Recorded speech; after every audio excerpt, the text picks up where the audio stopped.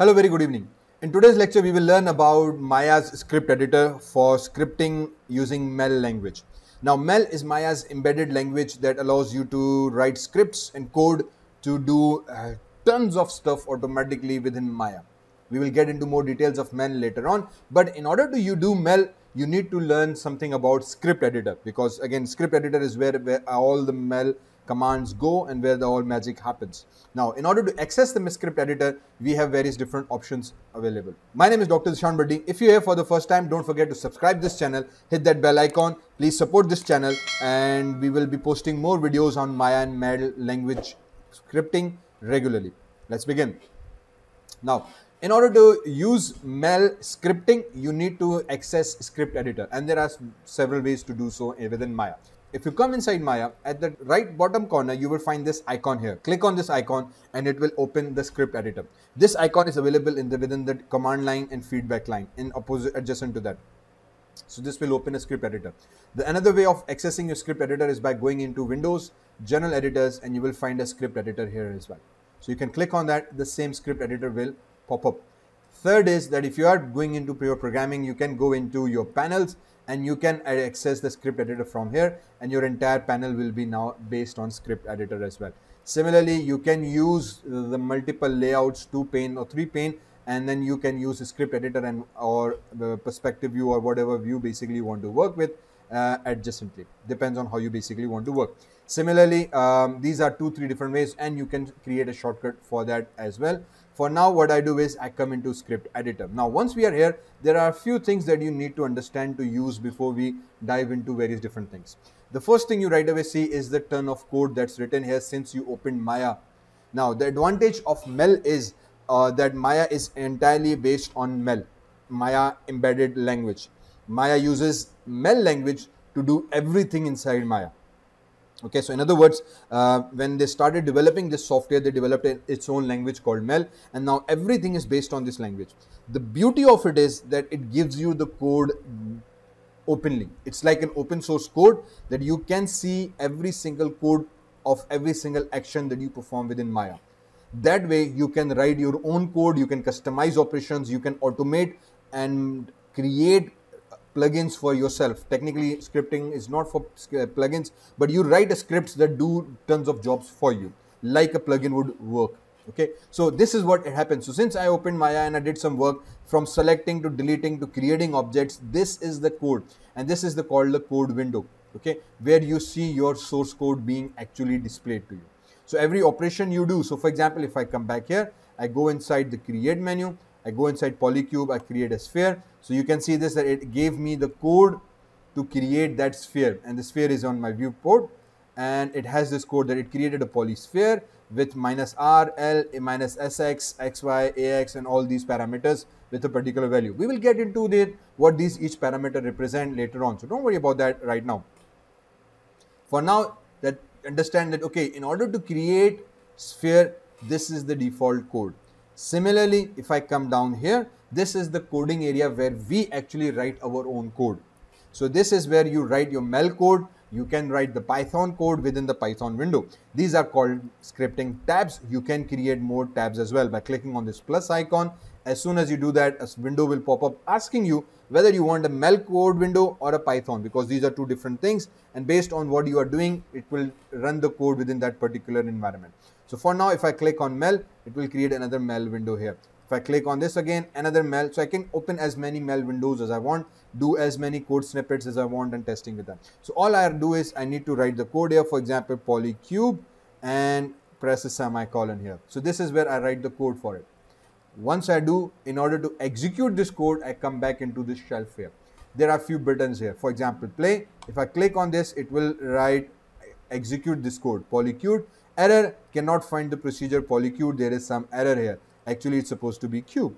So I give a cube here. So now you note, as soon as I write, it changes its color, because now it recognizes, okay, this is a MEL command, and it changes its color. Second, when we generated an error, this is the error at line 1. So these line numbers are here automatically given. So for every line that you enter, you would find that it's already numbered. Helpful in terms of debugging that, okay, where my error is when your code becomes very big. Same error is generated on your feedback line as well. This polycube, now if I select this code and execute, it will display polycube. Result, polycube 1 was created. If I come inside my viewport, you would find that somewhere around here there is a polycube created for me. Okay. Now, where's my polycube one? I think I've selected both the geometries. Here it is. My polycube is created. Okay. So now I come back here. So this is how we execute. So we select the code, we execute. If you don't select the code and you click on the execute button, what happens is that it executes the code, but it vanishes from here as well, because now it assumes that you have executed the code. So two things happens. If I write the code here again, polycube, semicolon, this will basically mean that I want to execute this particular line of code. If I select it, what happens is that it executes the code, creates the polycube 3 object, but the code still remains here. If I don't select it and execute it, it executes the object, creates now the fourth object. However, the code vanishes from here. So these are two things that you need to be very careful about when we start working with MEL. When we execute the code, if you write the command, for example, select polycube 1, if I select it and click on execute, it will select polycube 1, and you can see that object is selected in my channel box. Also in my viewport, it will also be selected. However, if I don't select this object, this piece of code, and execute it, it will vanish from me. So that's two things to remember. The shortcut of executing this is that you select it, you press Control Enter. If you press Control key and Enter at the same time, it will execute. So there's a shortcut for this play button is Control Enter. Okay, just enter will go a new line, but if you press Control Enter, it will execute the code. Control Enter would basically execute the code. So if it is not selected here, it will vanish from here and the code will get executed at this point, and that object would is basically selected here. Okay, so this is basically a simple channel box. Other than that, this is where all our commands get displayed, and this is how we basically learn about MEL. That's how easy it becomes. So it gives me that particular code. In other words, if I come back inside and let's just close this panels, let's go into save layouts, and let me open my, where's my perspective and script editor? Where is it? Hey, it should be here, it should be here, it should be here. It's not here, it's not here. So what I do is I go two panels side by side, and in this panel I will open my what we call panels and script editor. Okay, so we have a script editor here and we have a panel available here. So if I select an object, for example in this case sphere, as soon as I select it, see the code displays. Select -r. Now what is -r? These are basically additional properties. Like I said, don't worry about them right now. We will talk about these in detail in the next lecture. Okay, so at this point basically it gives you the code. If I select this object, move it, it says select -r cube 1. I get the source code and the source code to move that object. So I can do that myself as well. So I can say, okay, do this thing, select, or let's just rename this object. So I select this cube and I name it my cube. Okay, I said okay. So as soon as I rename it, see this, it also gives you the source code as well. So this is the code we use for rename. So that's why script editor and MEL is so fantastic. Within Maya, I don't think any other language or tool or software gives you this kind of access, that it gives you the source code itself of every operation that you perform. And that's what makes it learning very easy. So now you have a code of renaming an object as well. So if you want to write your own script that renames an object for you, you know what command to use. So in this case, my cube is there. Now I can write select my cube semicolon. Semicolon indicates that there is this one line of code is ended, S-E-L-E-C-T. Spelling mistake, be careful with that. Then I can say move this object. Now move is again a command that we used here. We move this object ourselves. I can say move -r. -r basically means in relation to. So wherever the object is currently in relation to this current object, move it to its next destination place. Okay. So I can say move it to in x 0, y can be 10, and z can be 0, semicolon. So these three values that represent, for example, this one value x, y, and z separated by space. So x space y space z. So now what I've told it that go inside my cube, select it, then move it this much units. So I select this code, press Control Enter, and my object that has polycube 1 got selected, and now it has been moved 10 units in relation to it. So now remember, when we use -r, this means that previously wherever this object was, moved 10 units from it. So that's why previously I had moved it down, and now from that location it moved relation to that. So for example, let me give you an example. I move it to 5, okay, from the outliner. See this, what happens? Set attribute my cube 5. This is setting an exact value, okay. Set attr is another attribute. There's a 4th lecture series, we will find it, in which I will discuss set attr and get attr. You will come into it, so don't worry about that. As like I said, there are lots of codes available. So when we change a value directly here, basically we are giving it an absolute value, that I want this cube to be absolutely at 5 pixels or at 5 units in distance. All right. So in order to do that, we use set attr attribute. Again, discuss detail in later on lectures. That's why subscribe so you can follow my lectures that are coming.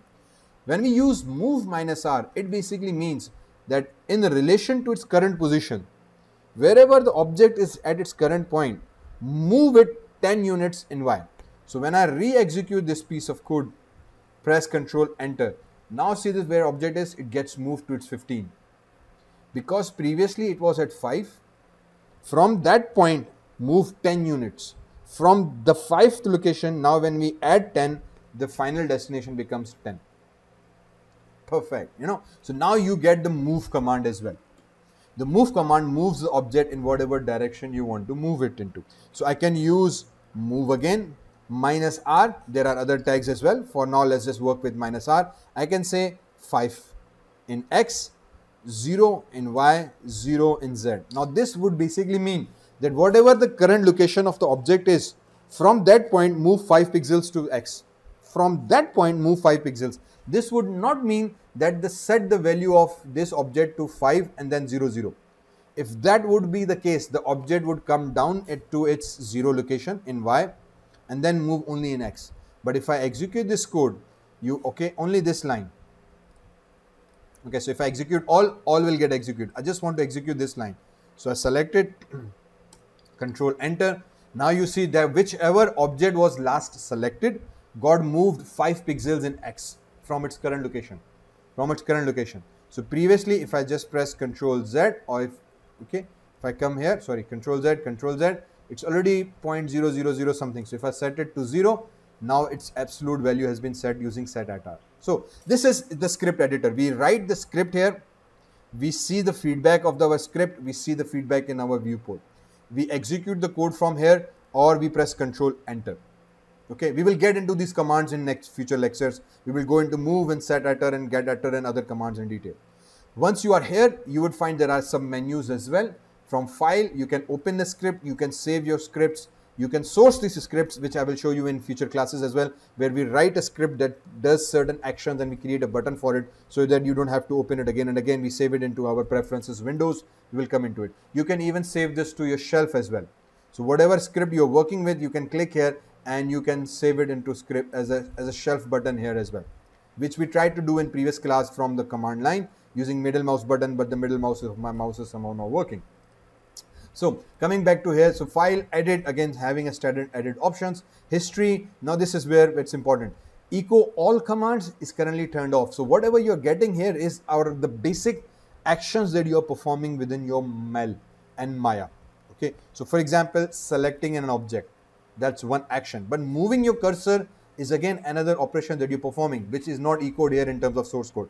Moving your camera is again another action that doesn't changes or is not echoed here. From perspective view to different view, I can change view. Okay, I'm rotating my camera. These are again some other actions that I'm performing, but these commands are not echoed here. If I turn into an echo all commands, what this basically means that now every action is being echoed. So dr update, all these commands, see this, every time I update my camera, this action gets echoed here. I change this view, I change it back, all these, see this, hotbox was released, panel pop-up, all these commands are basically being displayed. Sometimes 90% they would not be useful to you. That's why initially Maya has given you that, okay, if you don't want to see every single bit of action that you are performing here, just turn the echo off. What this happens, then now the main tool-based actions, whatever tools you are performing, tools that are operating on an object, those commands will be echoed. makes our life much more easy. Okay. Similarly, these are few other options. Suppress certain commands if you don't want to show them. Commands itself, which command show line numbers or not. Command completion, how you want to do that, and so on and so forth. Tabs, you can create new tabs. You can rename the tabs as well. You can go to previous tab, next tab. I'm talking about these tabs as well. So I can rename this tab as into my test, and then I hit rename and it becomes my test. Okay, so you can rename these tabs as well. Panels, you can, same as these panel perspective, you can change this to any other perspective panels as well. Okay. Help, this is something that we will be using on help on MEL command as well in future classes, that how you can use help for MEL. It's a separate lecture. Again, follow my channel and you will find out more lectures on that. Okay. Similarly, these open save commands here. Well, some commands that I have used in terms of edit is clear history, clear input, clear all. These three buttons are again E-code here, clear history. Now this is basically known as the history. All your operations in terms of your working here are considered as a history. You can click on this button and everything gets wiped off, removed. Okay, so because there's a lot of clutter, sometimes you just want to start afresh and then you can press enter and that afresh is here. So you can clear this button. So going to edit, clear history will clear your history. Clear input, this is the input window where we have written the command. If you are done with it, you can come here and say can clear input and this command is cleared without executing. If you want to remove it, and if it's lots of code, you don't want to select and delete manually everything, you can use this code, but be careful. It's, it will wipe out and hide all your code with that. Clear everything will basically mean clear everything. So if you don't want to be anything displayed, start afresh, click on this button. You can work with these buttons as well. So this would basically mean that only show me the history panel, only show me the input tab. So history panel hidden, show me both are displayed. Okay, so these are buttons that you can use. So if you are working just with code and you not worried with the history, so you can click on this. So I have a full panel of my input node available. Then standard numbers. So if you don't want these numbers to be displayed, you can hide that. Execute all code or execute the selected code that you want to execute. These two buttons are displayed here. So this is a little intro on script editor. We would be working with the script editor now in future classes, spend this entire MEL course where we will learn about these individual commands, saving the commands, saving as a script file and sourcing it, importing it into things. So saving into script file as well, and hopefully it will be very interesting for you. So I hope you learned something from here. Don't forget to subscribe this channel so you can follow my MEL lectures and future lectures that are coming forth to you. And if you haven't subscribed, do support this channel by subscribing, hitting that bell icon and liking these videos. If you want to learn anything specific within MEL, don't forget to comment below so I can reply or post a video of that particular issue. This is Dr. Ishan signing off.